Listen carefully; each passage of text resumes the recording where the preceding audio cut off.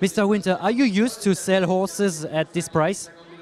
Well, we sold a filly in 2011, a filly, and we made 1.7 million. So this was already a very good business. Yeah. Could you explain us the story about Giuffra and this colt?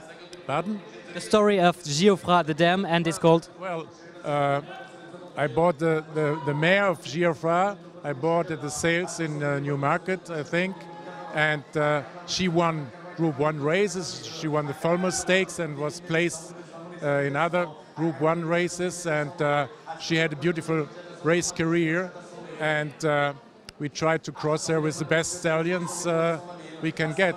She has a 2-year-old filly. We have a 2-year-old filly in training from Frankel, and now Galileo.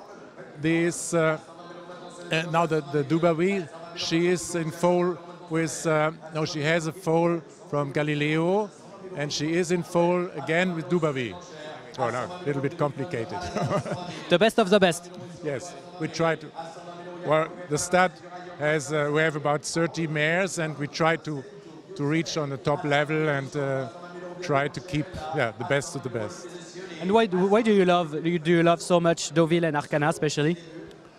Well, I'm German, and I have a house here since 30 years, and I'm breeding here in France because I think in Europe, besides England and Ireland, I think it's the best country to breed, and I'm very glad.